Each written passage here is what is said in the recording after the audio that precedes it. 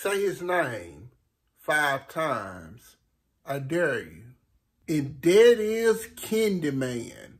So Candyman is a horror/thriller movie that came out August 27, 2021. So for decades, the housing projects of Chicago, Cabrini Green, were terrorized by a ghost story of a supernatural hook-handed killer.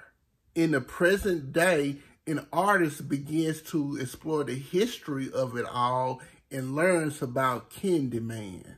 And this releases a wave of violence on a collision course with the artist's destiny. That's pretty much the breakdown of this movie, and I'm going to start off by saying I absolutely loved it.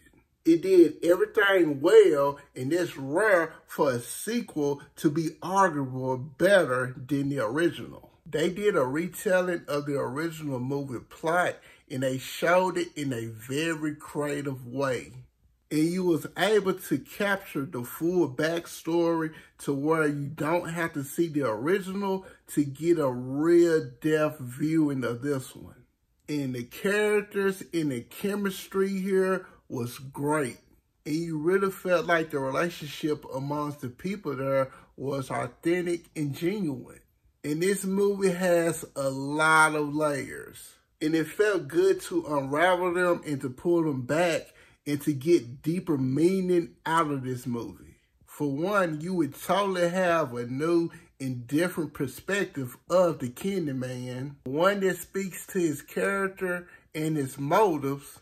It leaves you with a deep understanding of him and of the social issues that Black people are facing in America.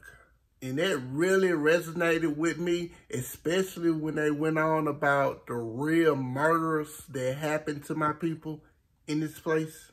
And what you have is a good horror movie that delivers a social message in a short period of time. So I loved it. The characters, the chemistry, the pace, the social awareness, everything worked it well for this film.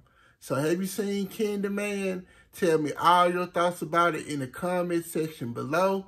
Like, comment, subscribe, and share. And follow me on all of my social media. And have a blessed day.